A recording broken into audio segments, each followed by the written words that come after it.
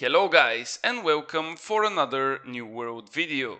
Today I will share with you a build which I personally enjoy a lot and I always use when I'm trying to be useful as much as possible in PvE and of course the mutation 3 runs. Not only that this build provides a lot of utility for the party, but also if played correctly it will definitely be in top 3 of damage. If you are still not sure which weapon combination I'm talking about, let me help you. This is the spear and great axe combination. I'm pretty sure that those two weapons are a must-have as much as you need a healer and a tank for any mutation run.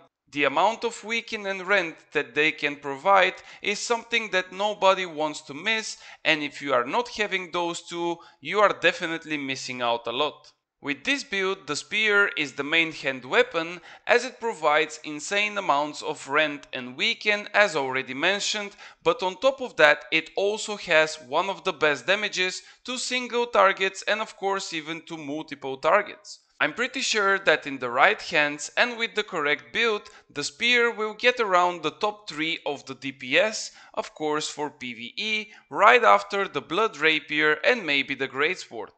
But regardless of that, let's take a closer look at the build and see why it is so viable and necessary in each of your mutation runs. After all, damage is not everything and many other factors have to be taken in consideration. To start it all off, let's take a look at the main character, and of course this will be the spear. As there are a few different variations, I will share with you all of them and will also let you know which spear I prefer to use.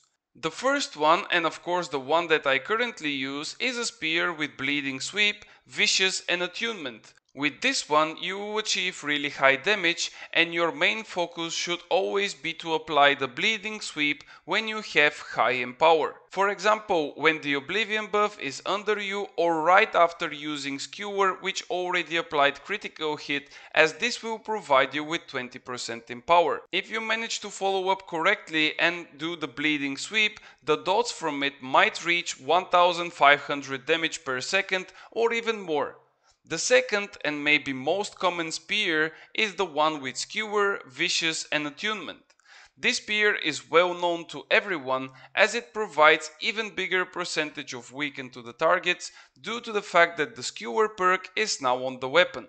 However, with this one your damage will drop quite a lot and of course this is due to the exchange of more weaken. The third one that I want to share with you is of course the attunement, vicious and keenly jagged.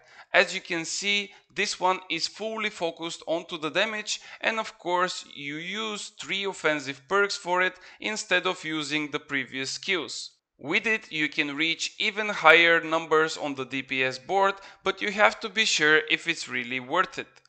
In my honest opinion, I think that starting with the skewer one is the best for new players or people who are still not that familiar with speedrunning and maximum score hunting. If you however want to reach the top 5 in both leaderboards, I believe that the other two are the necessary choice. Keep in mind as well that all other perks from the spear have to be also slotted on your gear. This means that even if you go for bleeding sweep on your spear, you must have the skewer on your armor. For skill tree, I'm using the one that you see on the screen and I believe that this is the most optimal one. It will provide you a lot of extra damage and cooldown, as well as already mentioned many debuffs on the targets. Looking at our secondary weapon, which in that case is the great axe, there is not much of a complication. The must-have perk for it is of course the enfeebling maelstrom combined with the vicious and any chain element. This of course would be the ideal piece, but in general what matters the most is the maelstrom perk, as it will provide the much needed 27% weaken for 8 seconds to all targets that got hit by it. The tree for the great axe which I use is on the screen, but as mentioned already, the most important part of it are the different abilities and of course the maelstrom perk. Everything else doesn't provide that much of an impact, so make sure that you have those slotted correctly. For gems on both weapons, we are aiming for the pure diamonds without any rune glass effects, as they will provide us with 15% increased damage as long as we are full on HP. And since we are melee users and we assume that our positioning is amazing, we should be standing on the sacred ground so that our HP is indeed at maximum on all times. Now, when we know what we should aim towards the weapons perks, let's take a quick look over the armor pieces and the respective perks for them.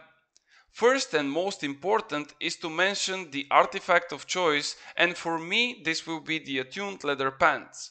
I always go with them on this build because they give me a lot of bonuses and points from all different attributes. As mentioned already in the start, also all three perks of the spear build should be used on any of our armor pieces. If we assume that we have the bleeding sweep spear, this would mean that perforate and skewer should be also on our armor. The same goes if we have the skewer on our spear, then the bleeding sweep and the perforate should be on our armor. For the Great Axe, the only necessary perk is the Maelstrom and it should be used on the weapon. And if you already have that, there is not much else that you can add. If you like, however, the Gravity Well one, you can go for it as it will provide you with a little bit of HP recovery. Speaking about defensive perks, as always our goal should be Enchanted Ward as this is the top priority in mitigation of damage. On the second place, of course, is the health, and for third slot you can simply fill up the mentioned weapon perks or refreshing. In a perfect world, my best in-slot build would be looking like this, but as I mentioned, it is not necessary to have all that for good results. Going over the jewelries for the build, it's worth mentioning that you can also choose between two types of amulets. The first one is the classical PvE amulet with health, refreshing and the type of elemental protection for the necessary mutation. However, for this spear build you can also use Empower on the place of refreshing, so you can extend even further your Empower level for even longer time during fights. The ring which you need for the build is also a classical one, and you need to have Hearty, Trust Damage and Leeching on it. A great named ring, which can also be used in that case, is the Soul Pollen. And last but not least, of course, the last piece of the puzzle is the earring, and again here you have two different options. The first one is to use the Endless Thirst with last perk Refreshing or Refreshing Toast, or if you are missing this artifact, you can go with a normal earring with the perks Refreshing, Refreshing Toast and Empowering Toast. Typical Hearthrune for this build are the vines, as they will root and keep the targets even longer after you use the gravity well on them. On top of that, this rune will provide even more weaken and rend, which you already have in your kit. However, if you feel like other runes can be more beneficial for you, you can always change to Detonate, Firestorm or whatever makes you happy. The only thing that we still have to go over are the attribute points. Since we have the attuned leather pants artifact, we will have a bit more points to spend than the usual. I'm currently using 25 constitution, 25 focus, 25 intelligence, 350 dexterity and everything else is spent in strength. This way I guarantee myself good cooldown reduction, a bit more sustained than usual and of course a lot of damage. And with that guys, I think I covered the main and basic things needed for a spear great axe build for PvE and mutations. If you think I've missed something, please let me know in the comments below or in my Discord community channel, for which I will leave a link in the description.